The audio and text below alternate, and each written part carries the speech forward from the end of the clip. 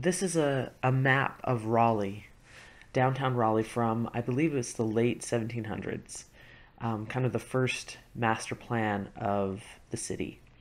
And what I did is I found it on an online library, I downloaded it, and I printed it off. And I'm adhering it to my wood board because I want it to stay mounted to the bottom of my painting. You can put paper into encaustic, and the wax acts as a adherent as well. But one of the risks that you run when you just use medium is that the paper can kind of float between the layers of wax, and it can rise to the surface if you fuse it too much.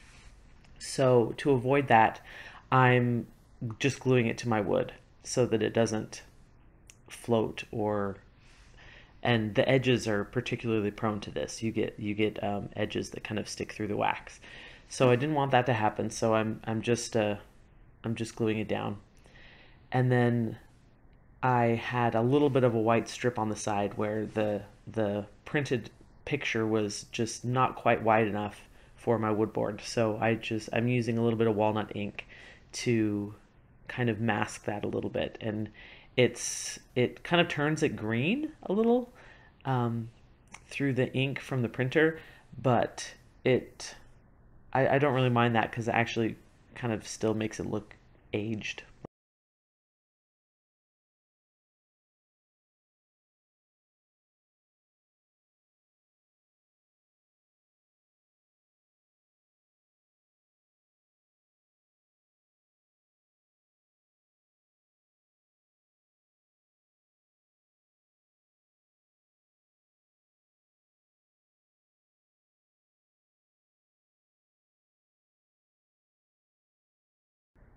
When you use a this brush is kind of medium for width, but the wider you get, the wider brushes that you use, the flatter your surface, the smoother you can get your the surface of your paintings.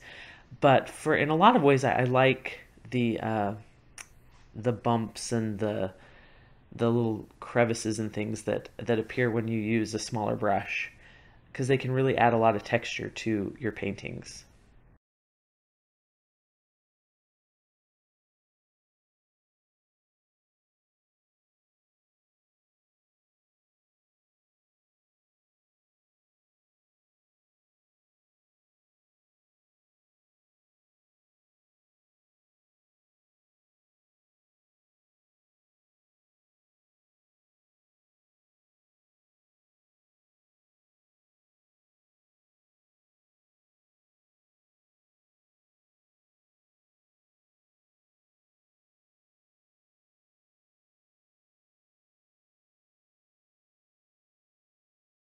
So now I'm using one of my clay tools to go over the blocks in this map. What I want to do is create little incised lines that I'm going to be filling with oil paint, so that the blocks in this map kind of stand out through the layers of wax because I'm going to be adding more and more layers.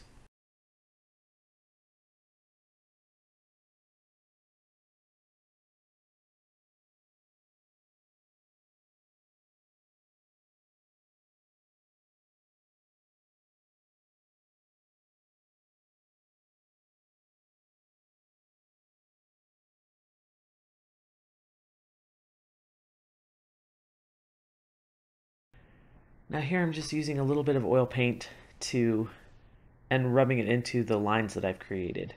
Now this can take a while because sometimes it doesn't go into the lines very well, and I try to use as little paint as possible because you have to wipe it all off the surface, and you can be wiping for a really long time. So I try to minimize the amount of paint that I use. So I really try to rub it hard into the lines so that I don't have to overload the surface with paint.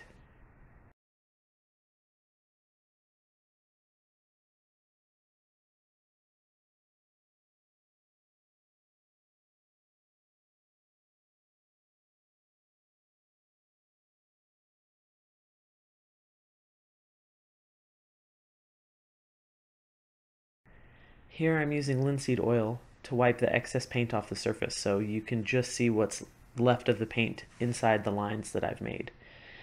This part can take a while too because as you get most of it off, you still get swipes of paint that come out of the lines. So it can take a little while to get all the excess.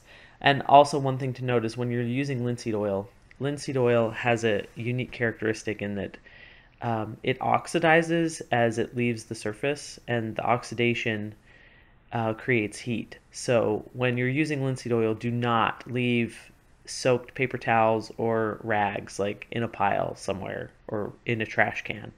You need to lay them out individually and let them fully oxidize before you throw them away. And plan to do that for a few days.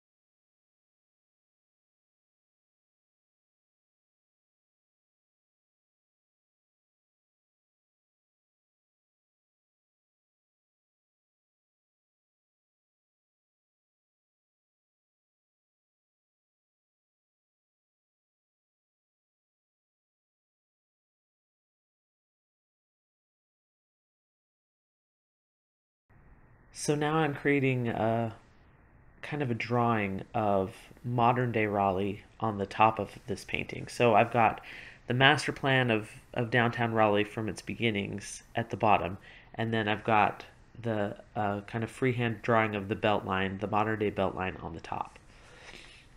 And I'm just using Google Maps on my phone to kind of freehand it. And I will be filling these lines with oil paint as well.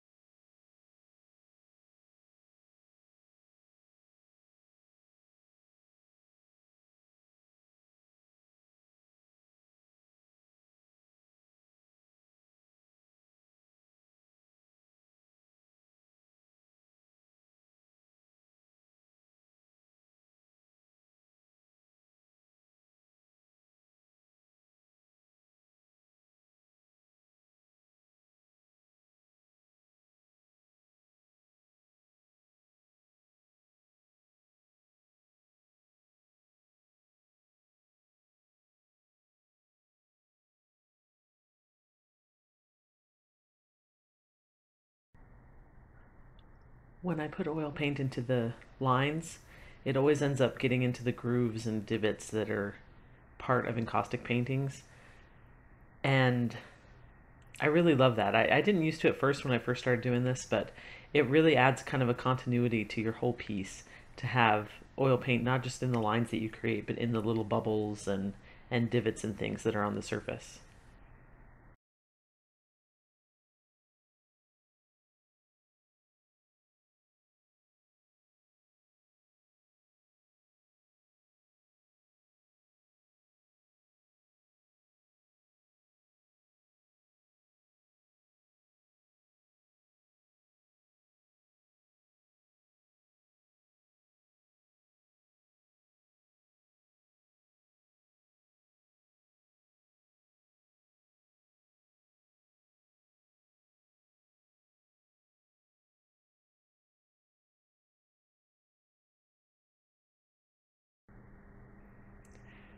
I'm using black India ink here to just add some stamped text to the surface of my painting, and it's not like a great image transfer because the wax surface is way too rough and textured for that, but it puts a little bit of a stamped image onto the surface in different places, and I love the abstract look of it.